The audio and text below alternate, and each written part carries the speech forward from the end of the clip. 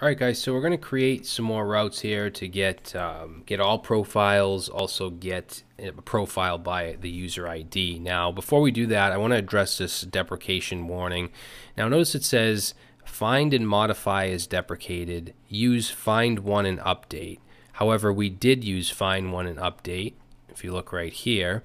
So this is something that Mongoose has to fix. And if you look at the documentation right here, this tells us how to fix it, and you can see it gives us the other fixes we've already done, like the use new URL parser, use create index. Now we want to add use find and modify and set that to false. So let's go ahead and do that. Let's go into our db.js and our config, and let's add use find and modify and set that to false. And you might not have to do this if you have an updated version of Mongoose in the future. But just doing that should stop that error from happening.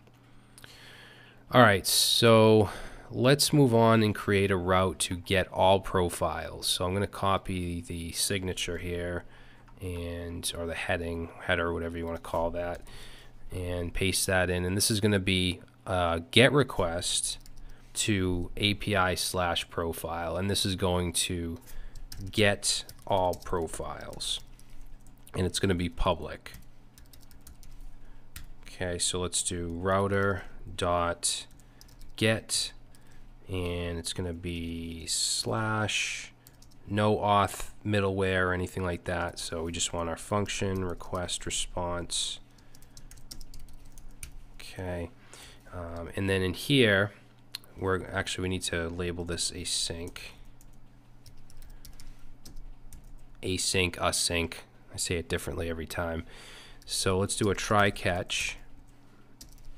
Actually, I think we have shortcuts for try catch with the React extension. Let's do try enter. What was it? Or is it just try catch? There we go. Actually, I like that to be ERR though. And then in here, let's do console error dot message. And let's do a res.status 500.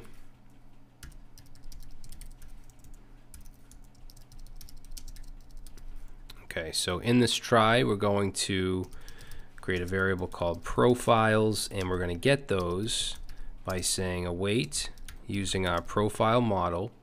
We're going to use the find method.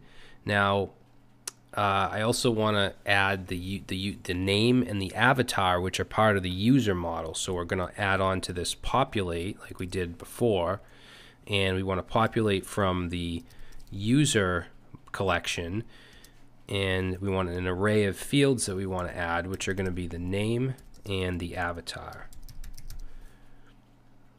Okay, so we'll do that, and then we just want to do a res.json, and we're going to send along those profiles that we get. And that's it. So pretty simple route. Let's go ahead and go into Postman. Now I never saved this. This is the create and update route, so I'm going to make sure I go ahead and save this as create and update profile. Now I want to save this in the profiles collection. In fact, this one here, get logged in users profile, that should be in the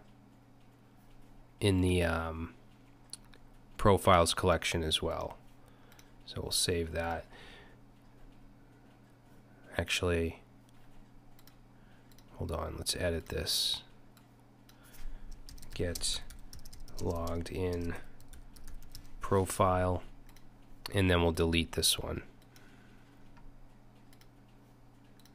Okay, just to kind of organize things, we can delete that. All right, get rid of that.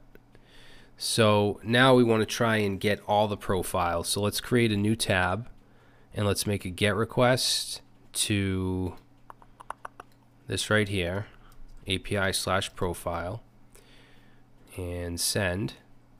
Okay, so notice that this is an array. It has brackets, and then the first item in the array is the object with the profile data, and notice it also includes the user object with the name and the avatar because we specified that. All right, that way in our UI we can have a list of the profiles and we can have the avatar and the name.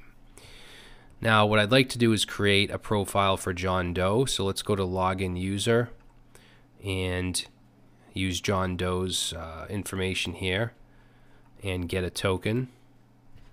And then we'll go back to the create and update profile. However, we want to change the token to John Doe's. So we'll put that in there. And for the body, we want to change up some of this stuff. So let's say he works for, I don't know, TechSoft Inc. And he is a junior developer. Website will say TechSoft. And I don't want to fill all this up.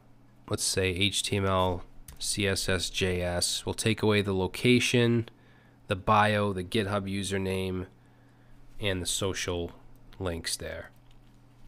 All right, so we should be able to create this because the status and skills are there. Those are the only required fields. So let's click send, and now we have a profile for John Doe. Okay, we don't have as many fields as the other one because we didn't add as many, but what we did add is there, and you can see we still have our experience and education. So if we go back to the tab where we're getting all the profiles and I send again, we should get both. So there's Brad's and then comma and then John's. All right, so that's exactly what should be going on. So let's save this. And we'll say get all profiles. And save. All right, cool. Now we also want to be able to get profiles by the user ID. Okay, the user ID, not the profile ID. Remember, they have the profile ID and then they have the user ID. So let's go back into our profile routes here, and I'm gonna copy this whole thing actually.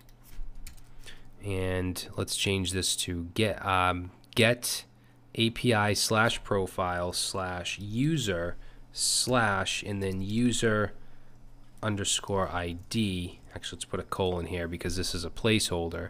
And let's say get profile by user ID. Okay, and this is going to be public as well. And then the route is going to be this, so we want to just add /user / user _ ID. All right, now as far as the query, let's just take the S off because we're getting one profile, and instead of find, let's use find one, and let's pass in here. We want to find it by the user, and the ID is going to come from the URL. Okay, it's going to come from this right here, so we can access that with request.params.user _ ID. All right, and then we want to populate the user in the name and avatar just like we did here. Now we want to check to make sure there's a profile for the user. So let's do if there's no profile, then let's return res.status 400, and we'll send some JSON, and we'll send a message and say there is no profile for this user. All right, other than that, then we're going to go ahead and send the profile. All right, so let's go ahead and save that. Now if I go back to Postman and I get a user ID, let's get the Brad user's ID, which is this right here, and we open a new tab and we make a GET request to localhost 5000 /API / profile / user / and then that ID, and I send, we get Brad's profile. Now we're going to have an issue here if I just replace the last digit here with a 7 instead of an 8 and I send, we get there's no profile for this user, which is fine, but this is a valid object ID, right? If it's not a valid object ID, like if I add some more characters and I send, we're going to get a server error. Okay, and what's happening is the catch is running. So this is running right here because what we're passing in is not a valid object ID. Now, instead of saying server error, I still wanted to say there is no profile for this user.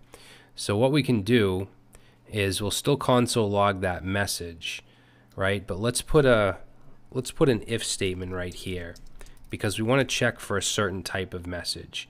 We can take that error object, and there's a property called kind, and if it's equal to object ID, okay, because this is a certain kind of error, then let's do this same thing. Okay, so I'll just copy that and paste that in, and we'll say instead of there's no profile for this user, let's say profile not found. In fact, we should probably say that here as well. Yeah, let's do that. We'll say profile not found. All right, so that way, even if for some reason they try to find, let's say user/1, one is not an object ID, we'll still get profile not found instead of server error. So hopefully that makes sense. Now I'm just going to save this request. I'll say get profile by user ID. All right.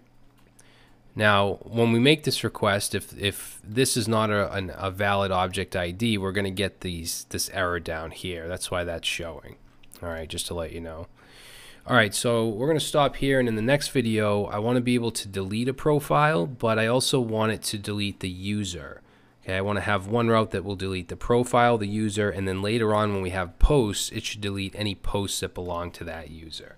All right, so we'll do that in the next video.